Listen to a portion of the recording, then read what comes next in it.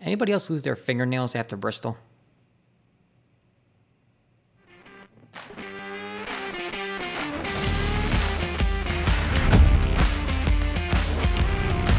A fantastic weekend of racing across all three series is definitely giving us a much clearer picture in terms of the championship hunt for all three series. And is there a NASCAR Truck Series champion who could be making a little bit of a comeback? I'm Michael Carey, and welcome to this week's rundown. All three races this weekend felt like it was pure, raw aggression and chaos, and I can't even tell you which race was the favorite for me. The major news coming from this weekend is that we now know the round of 12 contenders for the Cup Series, and on top of that, the Xfinity Series finally have solidified their own round of 12 to figure out who's contending for that championship title.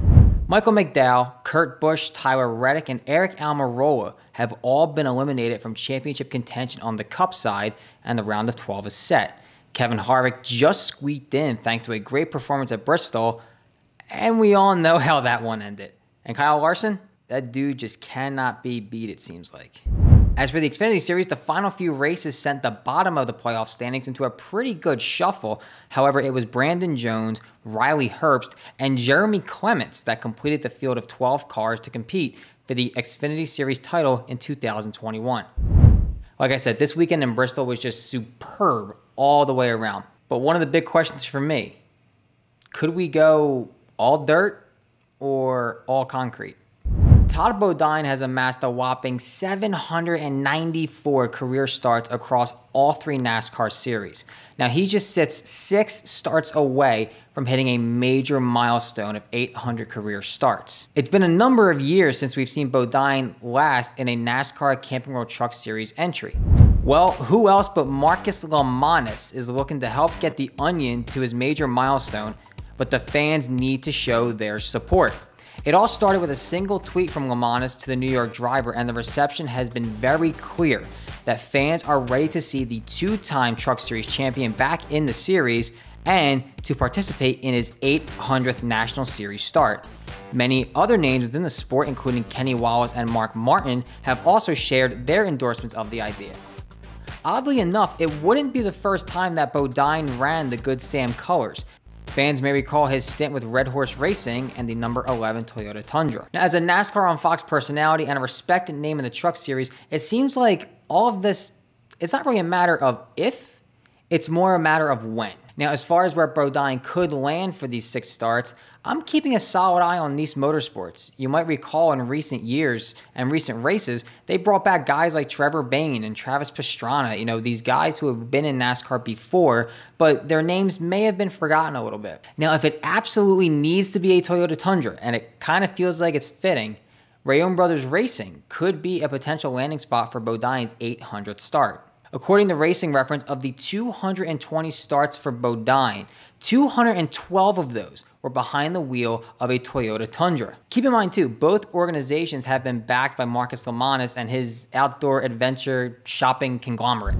Kaulig Racing is now one of the hottest organizations in NASCAR as a whole, but especially in the Xfinity Series. With their dominance in the Xfinity Series, the regular season championship under lock and key thanks to AJ Allmendinger, and this organization is going Cup racing in 2022 full time, it seems like it's all positive and all goodwill for Kaulig Racing. However, as far as Xfinity goes for next year, the program may take a big hit, with the AP's Jenna Fryer reporting that Nutrinag will not renew their contract for next season, leaving a significant hole of sponsorship on that 10 car should Kaulig remain a 3-car operation next season.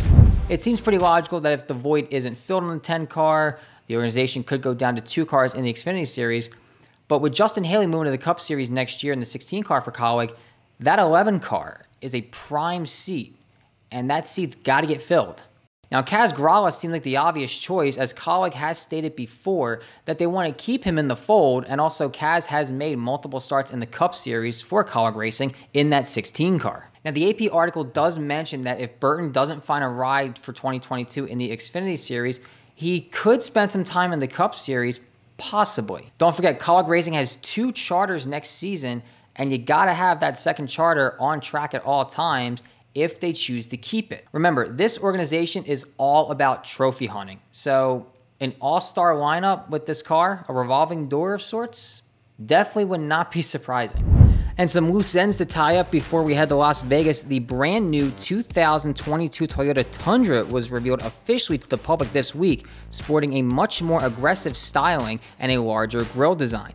Now, as far as the potential new Tundra design for 2022 in terms of NASCAR's on-track adoption, expect news on the new Tundra on track for next season in the near future. Stephen Parsons will race full-time for BJ McLeod Motorsports in 2022, the team announced on Tuesday evening via NASCAR Race Hub. Notably, SoCal and Spring Rate will return to Parsons' BJMM entry for the duration of next season. Details on the rest of the McLeod Motorsports lineup are expected at a later date. And one final note, the boys over at Garage Guys Fantasy Sports are hosting a major Talladega party for NASCAR's trip there for the playoffs, featuring an open bar, Hooters is catering, and a special performance by Big Baby Scumbag. If you want the details on the event, be sure to check out their Twitter page at GarageGuysFS. And if you end up going to Talladega for the party, make sure you bring some Tylenol and some Pedialyte. That's going to wrap it up for this week's rundown. I sincerely hope you enjoyed this episode. If you did, consider subscribing. If you subscribe, I promise I will cut back on my Bojangles addiction because, oh my God, it's really bad. Don't forget to paint your side skirts and your spoilers. I'll see y'all in the next one. Thank you so much for tuning into today's episode of The Rundown. If you really enjoyed what you saw, be sure to subscribe to the YouTube channel and keep your eyes on TobyChristie.com for the latest news, rumors, and exclusive content from inside the NASCAR garage.